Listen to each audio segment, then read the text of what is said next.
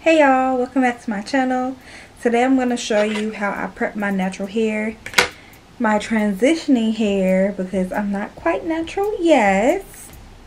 I'm growing out a perm. I'm going to show you how I prep my transitioning hair for my wigs. So I washed my hair technically yesterday, technically this morning at like 2 a.m. and I put it in, I want to say about 12 braids. I probably look really crazy. Oh, I don't look that crazy. Now, you can most definitely just throw on a wig cap and go like this. Easy. But as you can see, I have like these two bulky. You can see what my braids are right here. I'm trying to get rid of that. So, ouch, my little kitchen, it pulled. Okay. So, and it's like, I would say 80% dry, 90 even. You're gonna need comb to help you part, the comb to help you detangle, things to help keep your hair out of the way while you're working with the hair that you're working with.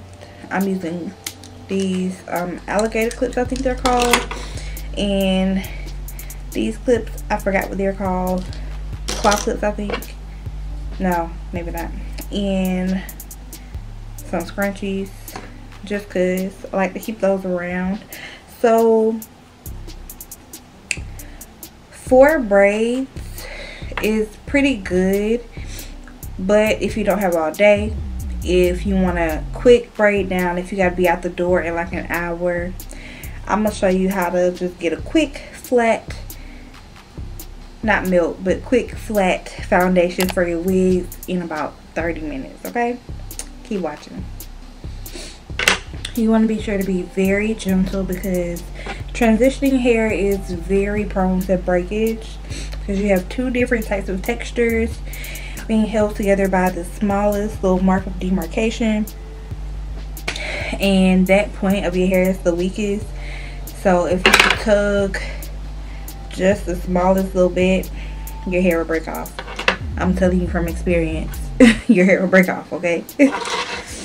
So I have my hair all detangled on this side, and I'm going to do the same to the other side. I'm going to take some pomade. It's a soft hold because, like I said, I just washed my hair. And you see, it's not too slick because I don't want to put too much product on my hair, but it's slick enough. So with the ponytail that I have, I'm just going to do two twists or 2 braids, depending on how my hair is acting today. And I'm going to do the exact same thing with the other side.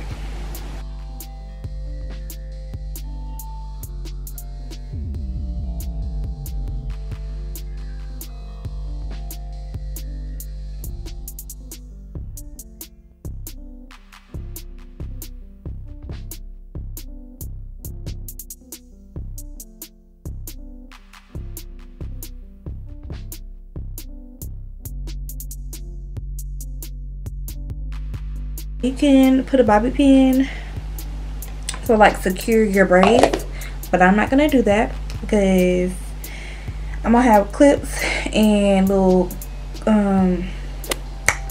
what do you call them things, clips on my wigs. So I don't want to do that because that's a lot of tension. So I'm just go ahead and with my first wig cap, and you see how much flatter it already is. And then I'm going to go in with the wig cap that is my skin tone or very close to it, and just like that, we are ready for our wigs. Quick and easy. That took me like 26 minutes, y'all. and I was just being lazy because I had to stop every 2 seconds because my arm was hurting. Now my wigs can be laying flat, all the bulk at the back.